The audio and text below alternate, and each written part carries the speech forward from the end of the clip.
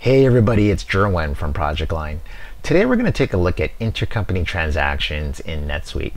So if you have multi-companies, it's very common to create intercompany transactions like intercompany journal entries, sales orders and purchase orders, and even simple inventory transfers between your companies. The good news is that NetSuite has actually streamlined all of these processes for you, making it extremely simple to transact between companies.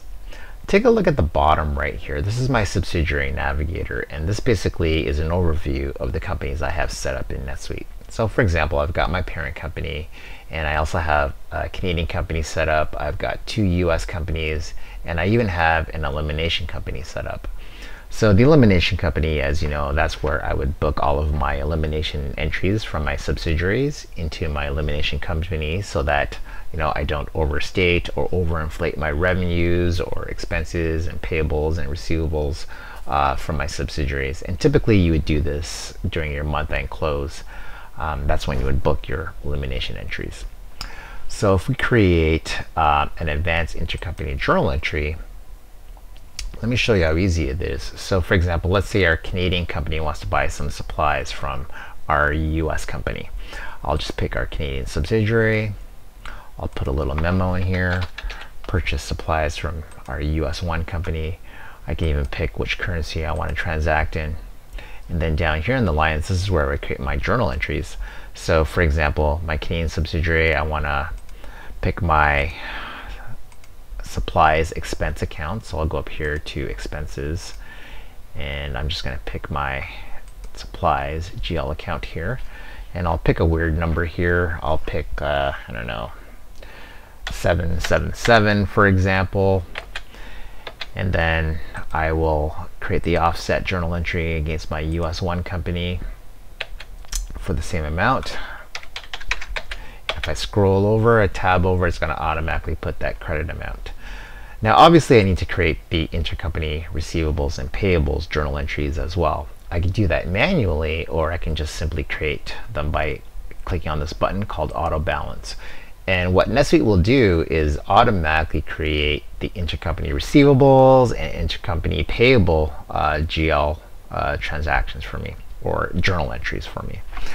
So as you can see here, it's created an accounts payable for $777 to my intercompany vendor US 1.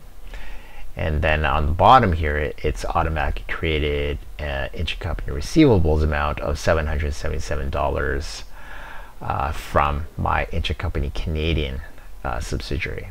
And as you can see here, it's actually flagged them as elimination entries. So as you remember, at the end of the month when we do our period end closing, it will automatically pick these transactions up to be eliminated in our elimination company.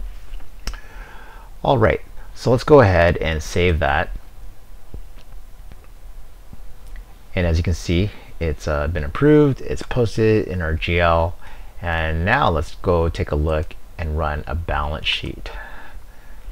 So we can break this down by subsidiary, for example. So I get a side-by-side view. And you can see I've got, I can compare all of my intercompany transactions against my Canadian sub. I can see the amounts in my US 1 company. I can see any in my US 2 company and any amounts in my elimination company. So for example, if we look into our US 1 intercompany receivables and we drill into it, we can see that amount of $777 that we're supposed to receive from our Canadian subsidiary. And again, I can drill into that record and I can see that transaction, that journal entry that we created earlier. So, it's really easy to navigate, really easy to find information about your intercompany transactions in NetSuite. And if I go back to our balance sheet, I can, vice versa, I can look at the intercompany payables in our Canadian company, and I can also see that transaction and drill into that journal entry as well. At the end of the month, like I said, we need to, create those offsetting amounts or elimination entries into our elimination company. So for example, if we look over here, we have our checklist for our period end close. And if I click on our checklist here, you can see all the things I need to do And at the bottom, one of the things I need to do is create my elimination intercompany transactions, right? I can't do that at the moment just because I have a ton of other things on my period end checklist here that I need to do before I can do my elimination entries. But the idea here is that you've got the processes in place here in NetSuite. NetSuite's really streamlined all of this for you. And also the takeaway here is that you have full visibility into these automated intercompany transactions, as I showed you, and you can easily drill down into those transactions on your balance sheet or even on your income statement. All right, so I hope you enjoyed this video. We'll catch you on the next one.